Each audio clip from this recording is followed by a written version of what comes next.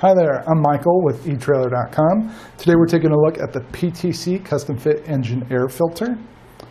Now, an engine air filter is probably not the most exciting component in your engine compartment, but it is kind of an unsung hero. It's going to keep the air flowing into your engine cleaner. It's going to help filter out dirt, debris, those sort of particles that could get in and reduce your engine performance.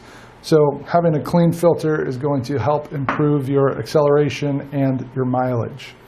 Most manufacturers do recommend changing your filter every 12,000 to 15,000 miles. Some people say every 6 to 12 months. It's never a bad idea to get in, look at your engine air filter, see how dirty it is. You can always replace it. It's one thing I do recommend. I've been to shops and they offer to replace my engine air filter for me for a charge, obviously.